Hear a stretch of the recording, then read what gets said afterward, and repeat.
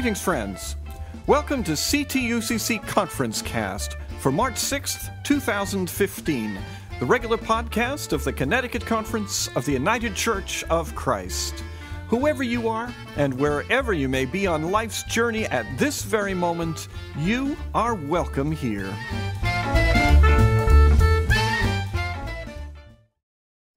We begin this week's conference cast with this meditation by Emily Hale, office manager here at United Church Center.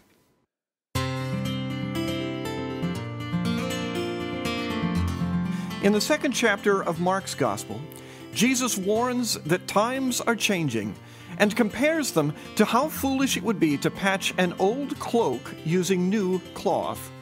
The two will shrink differently with time, and when the patch pulls away, the tear gets even bigger.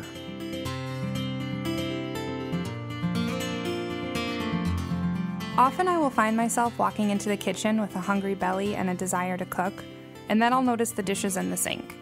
I guess I should wash them. Or I'll open my email to respond to a person and get caught up reading all the new messages, forgetting that older one.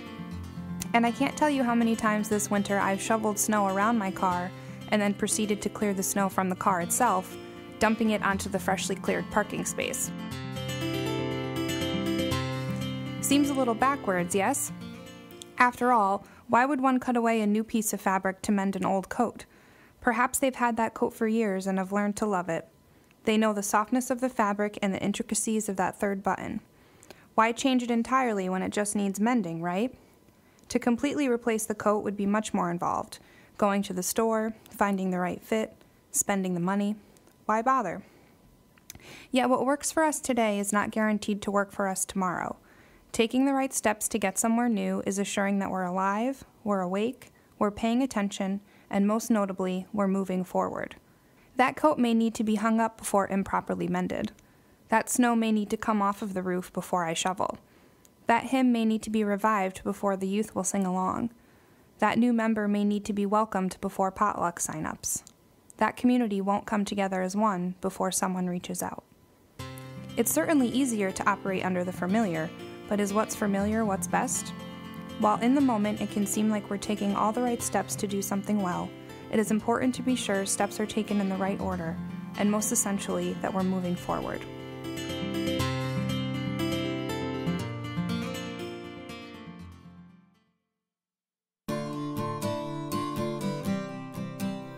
Here's a prayer for this week.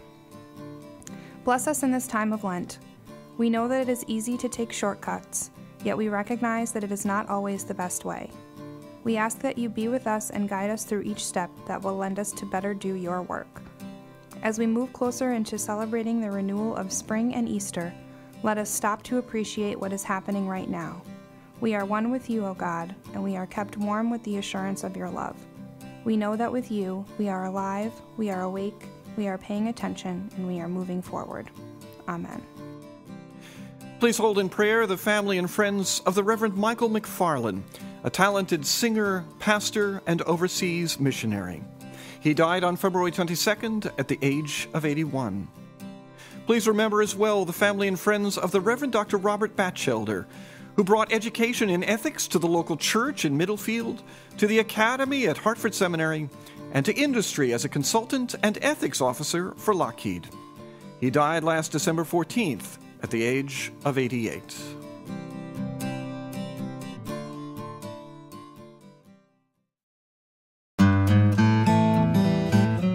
In the news this week, at Second Congregational Church UCC in Greenwich, a Valentine's Day dinner raised $135,000 to support Heart Care International, an organization which provides advanced cardiac treatment in places where such care is not generally available. HCI was founded by Second Church member Dr. Robert Mickler, Surgeon-in-Chief at Montefiore Medical Center and Albert Einstein College of Medicine in New York. Founded in 1994, HCI has always enjoyed the strong support of Second Church. We have a deep connection to HCI, says Pastor the Reverend Maxwell Grant. Its roots are part of the ongoing life of the church. Visitors to CTUCC.org on Wednesday discovered a brand new look to the Connecticut Conference's primary presence on the Internet. The new design is the result of months of work in the Proclamation, Identity, and Communications team. Today's wider screens can accommodate the broader, looser layout, and the navigational elements have been simplified. There is still more work to do. A mobile version is still to come, along with a more usable global site search feature and a new look for Silver Lake's website. So, stay tuned. We've passed the $3,000 mark in our Leadership Studio campaign, and we know there are gifts coming which we haven't even been able to add to the total yet. We've had some questions, though, that we're very pleased to answer here on ConferenceCast. Is the Leadership Studio a real place, or is it on the internet? It's a real place, located at United Church Center in Hartford on the ground floor just off the main lobby. Wait, United Church Center? Where is that? United Church Center is the name of the Connecticut Conference's offices at 125 Sherman Street in Hartford's West End. Our near neighbor is Hartford Seminary. What will happen in the Leadership Studio? Is it a playground for video geeks? Well, of course it's a playground for video geeks. But video is a tool, and it's a tool that we can use to accomplish ministry. Small groups will be able to engage in live interactive workshops and learning experiences via the internet here in the Leadership Studio. Rather than travel, skilled and knowledgeable presenters can teach and inspire via video links and live interactive technology, responding directly to participants who have gathered here. That sounds pretty good, but what if travel is difficult for me?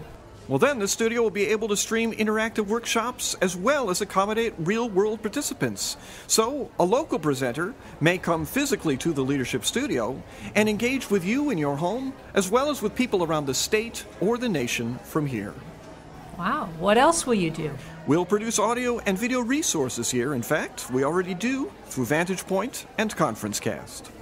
So can local church people use the Leadership Studio? Absolutely. If you have a project that might benefit, if you need a video stage or an audio recording, an interactive meeting space, or a place to stream a workshop, let us know. We'll work together to find the time, the equipment, and the support that you need. Cool.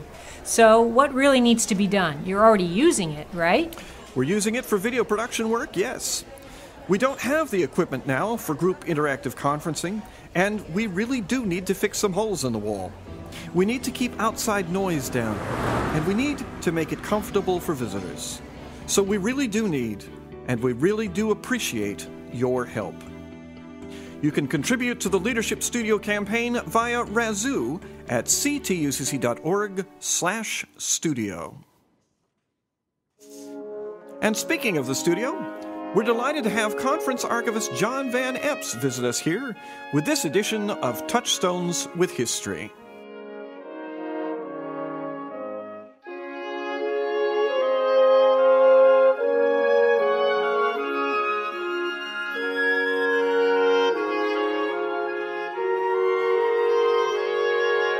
February was the 350th anniversary of the renaming of New Netherlands as New York. What does this have to do with Connecticut? Much in every way. The first European discoverer of our state was Adrian Block, who explored the entire length of Long Island Sound, and after whom Block Island is named.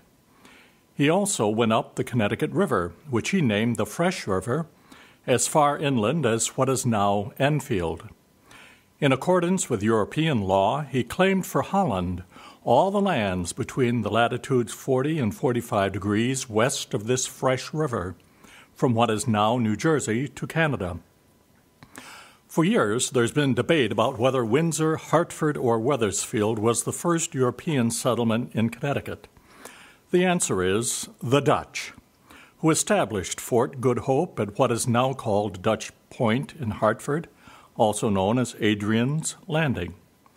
Dutch forts and settlements were also made in Brantford and Saybrook Point, in accordance with the charter of the Dutch West India Company for Manhattan, which was settled in 1624.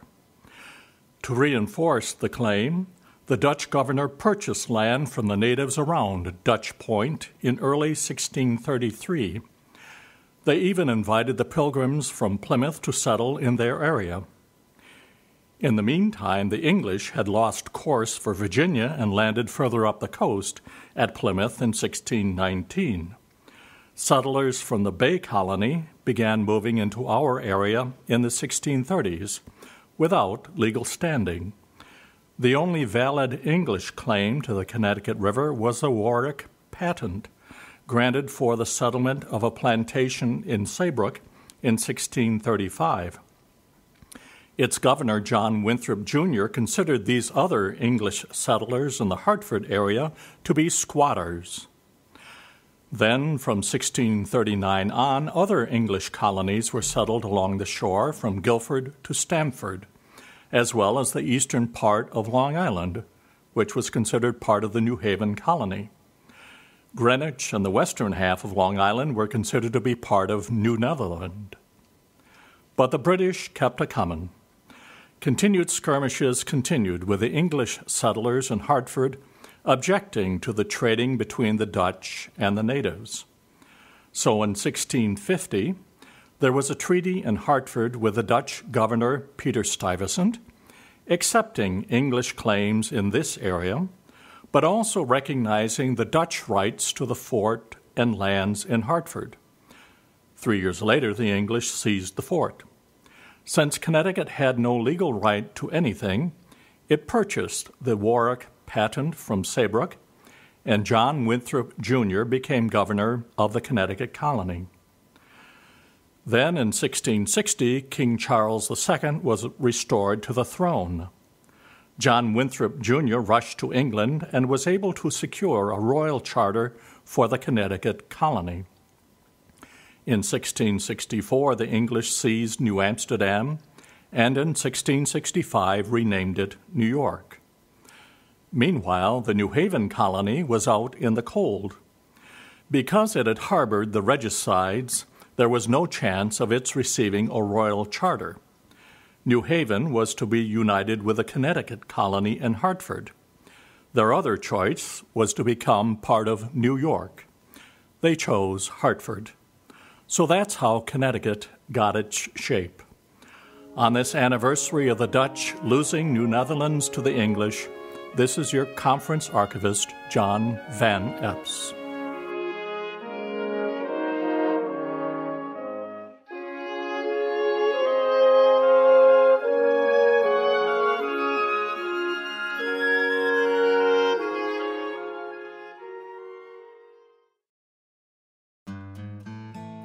Learn about Radical Hospitality with Youth to be held March 9th in South Glastonbury.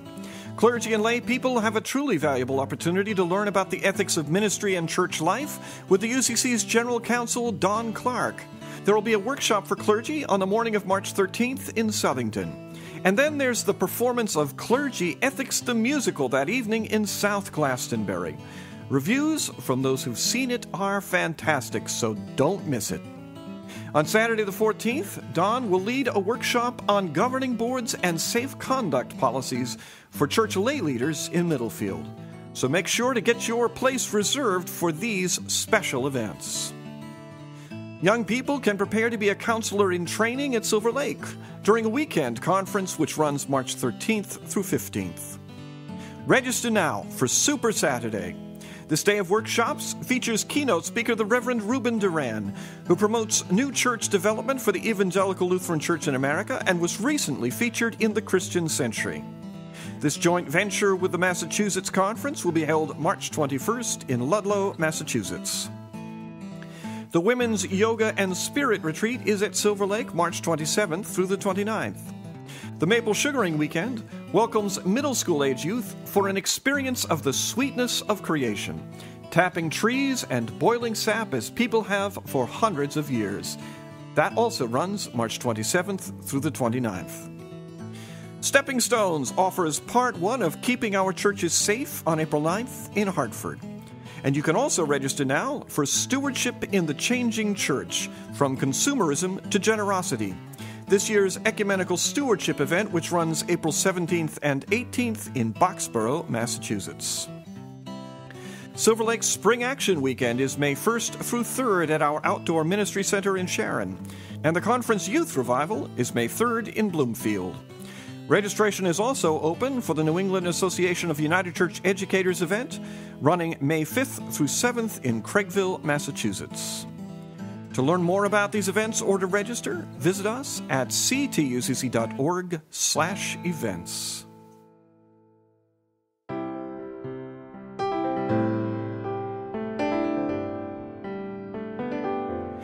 Our Spirited Wednesday thought comes from the Reverend Timothy Hout, pastor of the Deep River Congregational Church, UCC.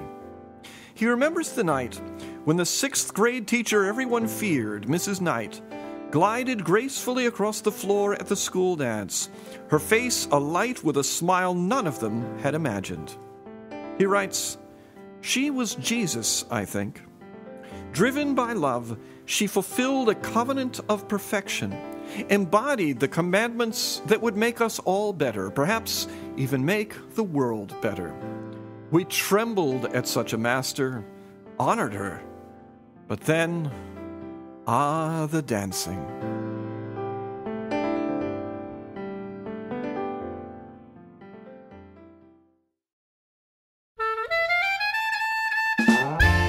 And that brings this conference cast to a close.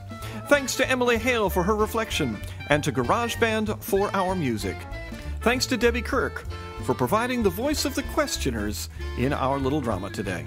Primary funding for Conference Cast comes from your congregation's gifts to our church's wider mission, basic support, changing lives through the United Church of Christ. This is Eric Anderson, the Associate Conference Minister for Proclamation, Identity, and Communication for the Connecticut Conference of the United Church of Christ, praying that your days this week may be filled with the presence, the guidance, and the grace of God.